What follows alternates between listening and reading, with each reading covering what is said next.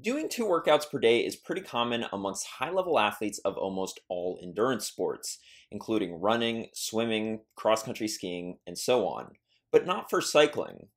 There are exceptions, of course, but generally, even pro cyclists with all the time in the world to train don't do two rides in one day. If they plan on riding more that day, then they'll simply do one longer ride as opposed to riding twice. Why is this? Well, for starters, our bodies are better able to handle long periods on the bike than they are, say, long periods of running, both from a recovery and injury standpoint. On top of this, bike races are generally longer in duration than your average event in other endurance sports. For example, your average pro road race can last 4 to 6 hours or more, which is 2 to 3 times longer than it takes an elite marathon runner to run a marathon in around 2 to 2.5 hours. And a marathon is considered a long event in running.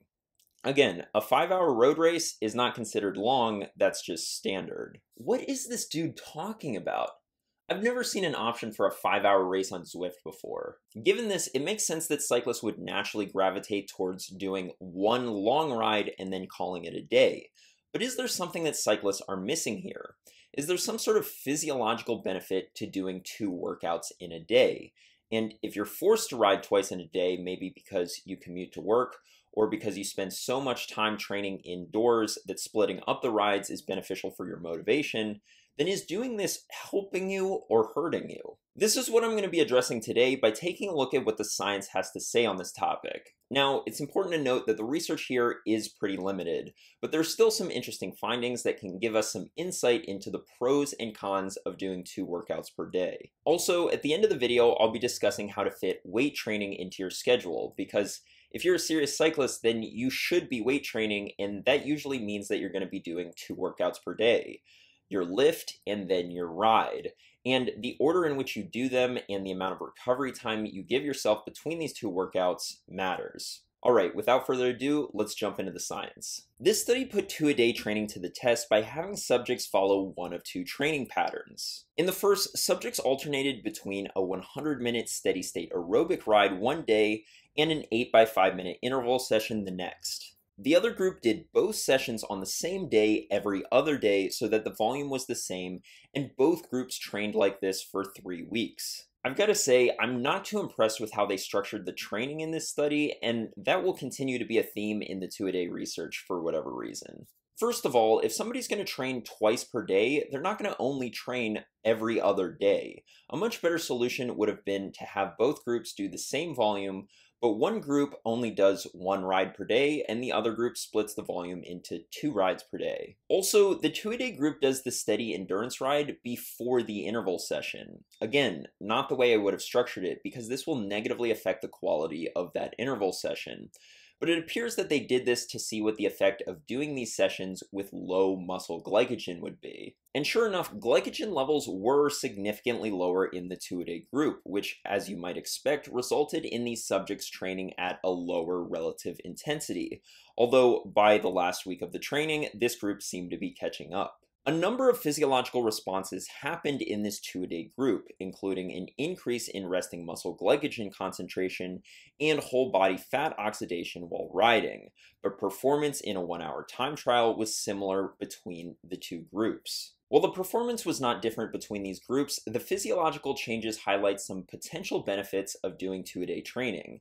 And these benefits have considerable overlap with doing fasted training, in which someone trains in a fasted state, usually by skipping breakfast before they go ride. That being said, now would be a good time to point out that the research on fasted training is mixed. It appears that fasted training shows beneficial effects in terms of signaling and transcription, but to date, few studies have been able to show any effect on performance. And given how important carbohydrates are to performance, this isn't surprising. That being said, there are certain fasted training strategies that do show promising results. For example, train high, sleep low, in which athletes train with high glycogen late in the day and then don't completely refuel afterwards so that they can go to bed in a low glycogen state and train in a low glycogen state the next morning. If this method sounds like pure torture to you, then I'm right there with you. Well, yeah, if these people were denied access to Hypergain, Beast Mode, Mass Gain, or Raw Edition before their ride that morning,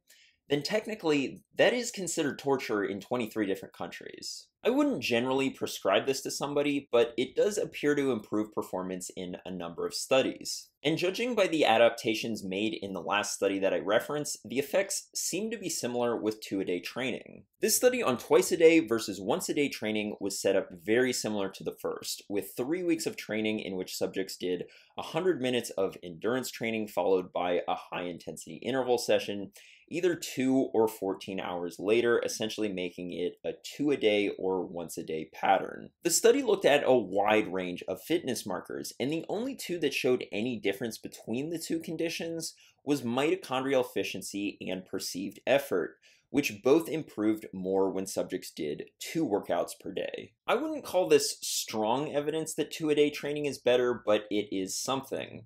And there are other studies like it that test this once-a-day versus twice every other day approach, and some of them do look promising. However, from this review looking at many studies on the topic, despite increasing the muscle adaptive response and reducing the reliance on carbohydrate utilization during exercise, there is no clear evidence that these strategies enhance exercise performance. Low glycogen training is a reoccurring theme that you see with 2-a-day training, and while it appears that there are some physiological benefits, the evidence that this actually translates into an increase in performance is pretty weak. But is this low glycogen state even the reason for these adaptations in the first place? As the intro to this twice-a-day study puts it, it's unknown whether this greater signaling response is due to performing 2 exercise sessions in close proximity, as a first exercise session is necessary to reduce the muscle glycogen stores. Basically, these studies have subjects do a glycogen depleting workout in order to train in a low glycogen state shortly thereafter. But this is a potential confounding factor. What if the simple act of doing 2 workouts in close proximity to one another is the reason for these adaptations? The study tested this by having subjects do the second session 2 hours or 15 hours later, so effectively a 2-a-day or once per day approach, much like the previous study. But the difference was that the second trial in both conditions would be in a low glycogen state. By doing this, they could rule out whether it was the low glycogen that was causing the adaptations or the close proximity of the workouts. What they found was greater physiological adaptation with the 2 per day approach. This led them to conclude that the greater signaling with the so-called train low approach can partially be attributed to doing 2 exercise sessions in close succession rather than exercising with a reduced muscle glycogen. So it appears that the benefits of 2-a-day training may have something to do with the fact that you're doing 2 rides very quickly, one after the other. Is this a point in favor of 2-a-day training? I don't think so, and here's why. If we take this quick workout succession idea to its logical conclusion, there is no quicker succession of 2 workouts than just combining the 2 and doing 1 longer ride. Then you effectively have 0 time between the 2 workouts. Also, even if training with low glycogen is the main driver behind these physiological adaptations that we're seeing in these 2-a-day studies, then we can still achieve this by doing 1 longer ride per day, because the longer you ride, the lower your glycogen stores will be, and either way, we're training in a low glycogen state. Again, it would be great to see a study in which one group does 1 long ride per day, and then the other group does 2 shorter rides per day. Make the total volume the same between the 2 groups and see which group gains the most fitness by the end of the study. Unfortunately, we don't have that right now, and given the research that we do have, I would say that the evidence that riding twice per day has some sort of extra benefit is pretty weak. Of course, all of this assumes that you have the time to do 1 long ride regularly in your training, and for many people, this simply isn't an option.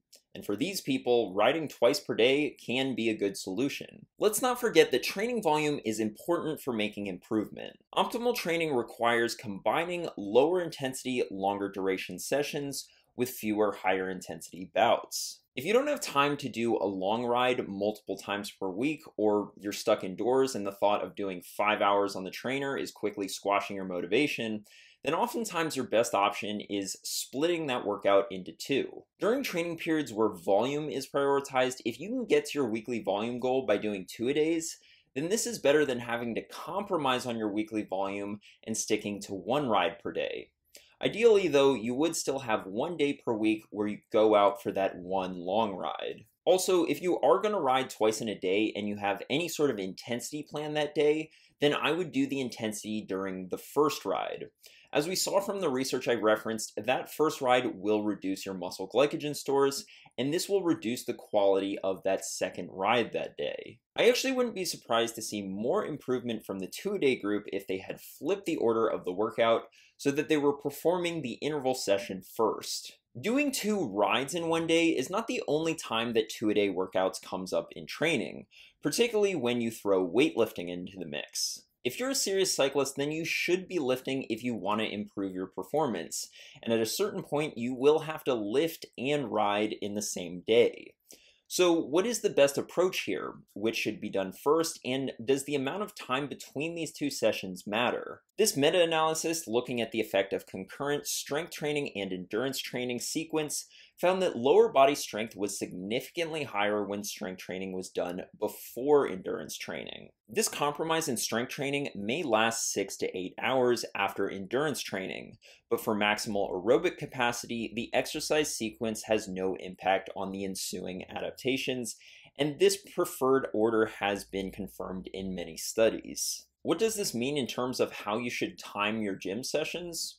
Well, it all depends on what part of your season you're in. In the off season and even early on in the base season, when you're prioritizing your gym sessions, it makes the most sense to do the gym session first and preferably after a rest day so that you can be as fresh as possible for that gym workout. This changes as the season approaches though. Remember that our goal is to become faster cyclists, not necessarily to gain as much muscular strength as possible.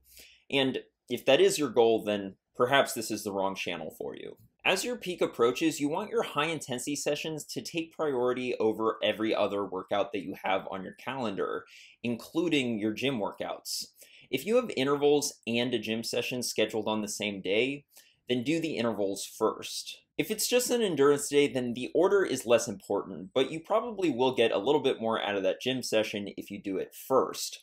Although at this point in the year, you'll probably just be doing maintenance lifting, and being as fresh as possible for that gym session is less important. Finally, it's a good idea to separate the 2 workouts by a couple hours so you feel better for that second workout. If I'm doing a gym session and a ride in the same day, and the day is relatively free and I can schedule these workouts whenever I want, then I'll usually do the first workout shortly after I wake up in the morning and the second workout later in the evening, usually right before dinner.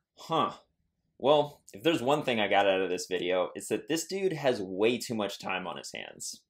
Alright, back to scrolling through cycling meme pages on Instagram. Thanks for watching. If you enjoyed this video, be sure to give it a like, subscribe for more science-based cycling content just like this, and share this video with your cycling friends. I'll see you in the next one.